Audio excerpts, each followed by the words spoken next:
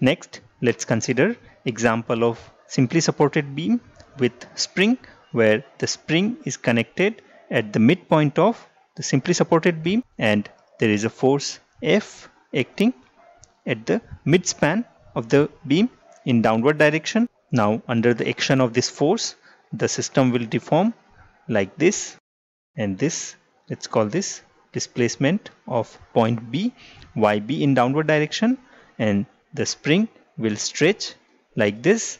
And here note that the displacement of the beam in downward direction is YB, and the stretching of the spring in the downward direction is also equals to YB. So both the beam and the spring have same displacement.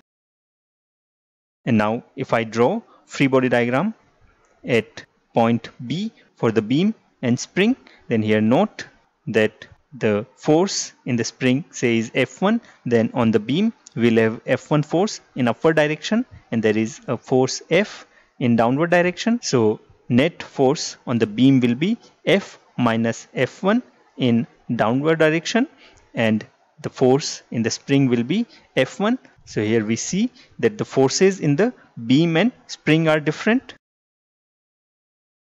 So here note that the beam and the spring have same displacement and the forces in the beam and spring are different. So this implies that beam and spring are in parallel.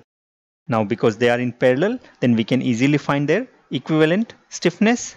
This force F is in downward direction. Now the stiffness of simply supported beam acted by force F at the midspan in downward direction is KB equals to 48 EI upon L cube, and because the spring and the simply supported beam are in parallel, so their equivalent stiffness will be KB plus K. So I can write K equivalent equals to 48 EI upon L cubed plus K.